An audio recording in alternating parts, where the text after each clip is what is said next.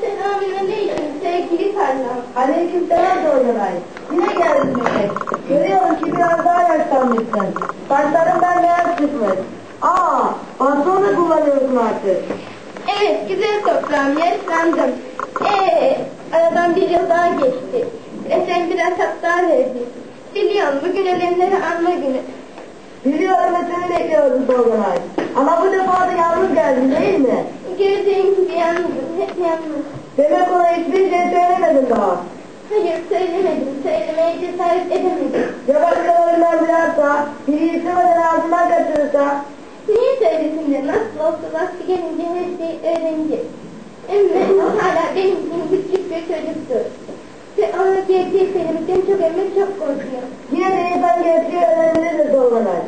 Biliyorum ama nasıl söyleyeyim? Bunu öğrendiği zaman ne olacak? Nasıl karşılayacak? Aklıyla ve yüreğiyle gerçeği olduğu gibi kabul etmesini bilecek mi? Otur Doğanay, ayakta durma. Ayakların o kadar güçlü değil artık. Şu taşın üzerine otur da beraber düşünelim. Buraya ilk kez hatırlıyor musun Doğanay? Hayal. O günden bugüne köprülerin altından çok sular aktı. Hatırlamaya çalış. Her şey savaşından bir hatırlat Doğanay. Evet, ilk gelişimi hayal hatırlıyorum. Nasıl unuturum? Oğullarımı ve kocamı savaşa gönderdim. Hiç aklımdan çıkmıyor.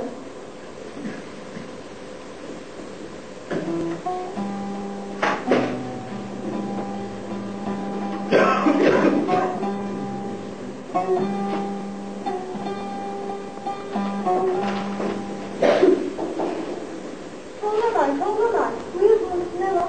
Ben sana beklemek mektubum var. Olur. Sağ olasın, hoştur. Buyur otur.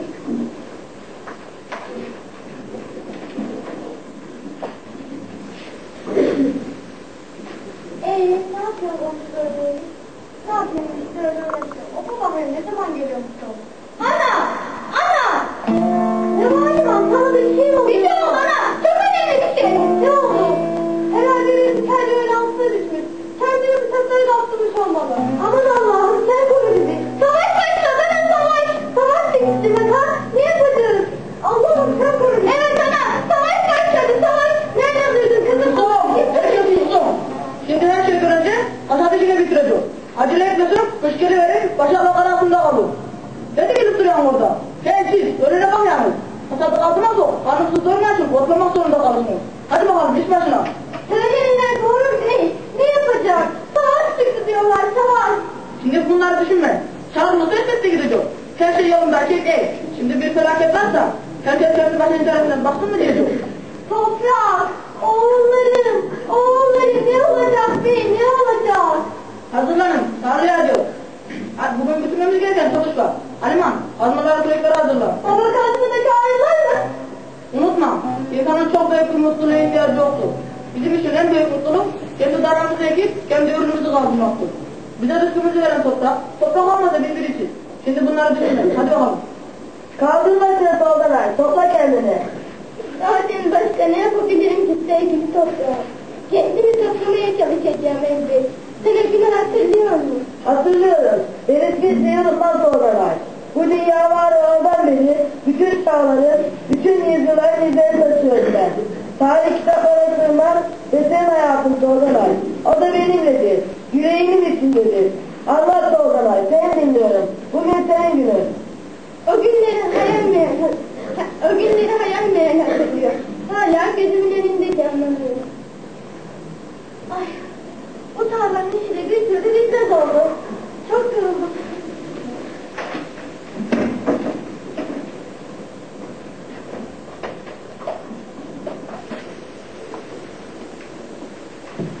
Oğlum, tarlada azıcık bir iş kalmıştı. Gidip onu hallediver. Ama bana dinleneyim, birazdan gideriz.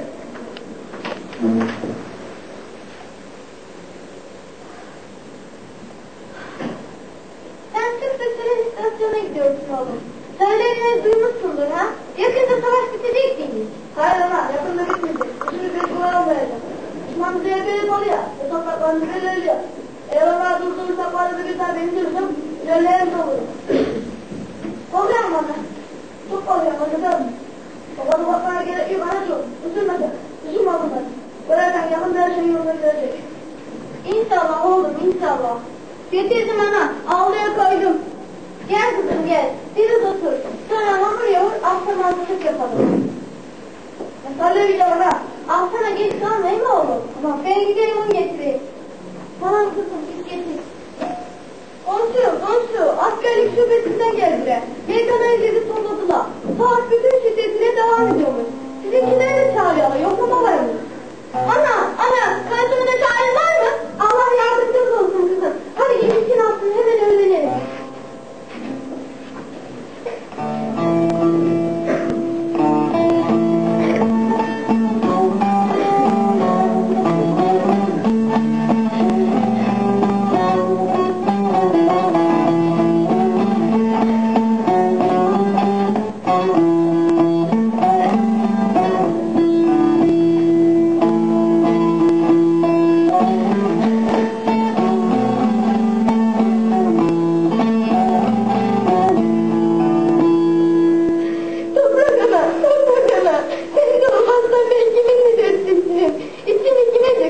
Ağla Tolga'ya ağla, dök içine.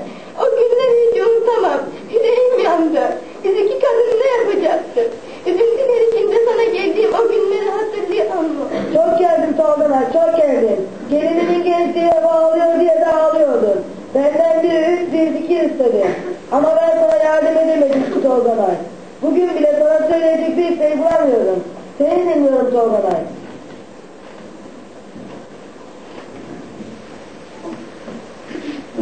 Ekmek getirdim ana.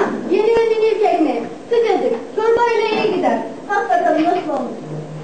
Bunda hepimizin yemeği mi kızım? Akşama toplantısına hazırlık yapalım. Ne yapacağım ana? Bizimkilerin de doğrusu. Onlar da giderse ne yaparız? Sen düşünme kızım şimdi bunları.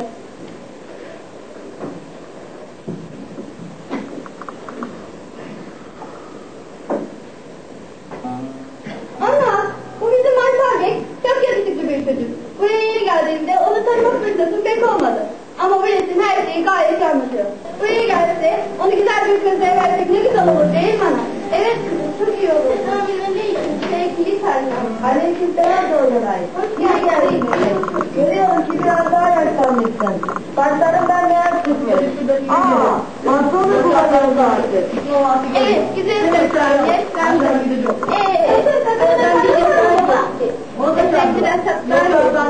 Biliyorum görenleri anlaşılır. Biliyorum mesleği bekliyorum Tolga'ya. Ama bu defa da yalnız geldin değil mi? Geleceğin Ben sonra hiçbir şey söylemedim daha. Söylemeye cesaret edemedim. Yavaşça ben biraz daha. Bir getirmeden ağzına kaçırırsan. Niye söylesin de nasıl olsun?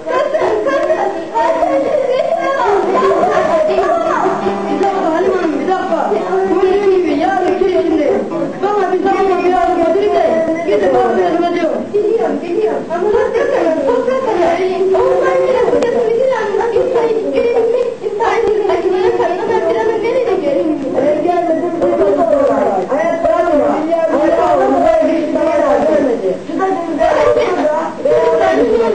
Anıların sonuncusu olsam. Allah hiç kimseyi bir daha göstermiyor. Bugün senin Benim gibi bir eşini köpeğin altından çok sular.